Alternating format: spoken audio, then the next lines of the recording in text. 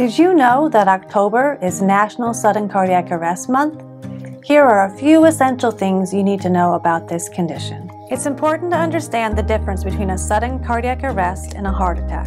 A sudden cardiac arrest happens without notice, whereas a heart attack typically has some early signs, like chest discomfort or pain in the jaw or arm. During a sudden cardiac arrest, a person's heart stops beating and there's no blood pumping to the rest of the body.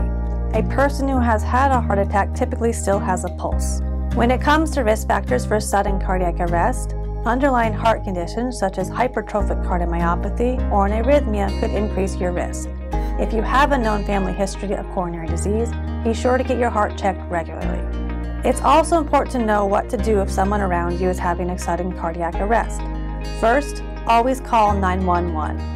Next, start doing hands-only CPR and have someone else find an automated external defibrillator, better known as an AED. Stay with the person until help arrives. Learning CPR is an easy process that could wind up saving somebody's life. Someone with a sudden cardiac arrest will surely be grateful.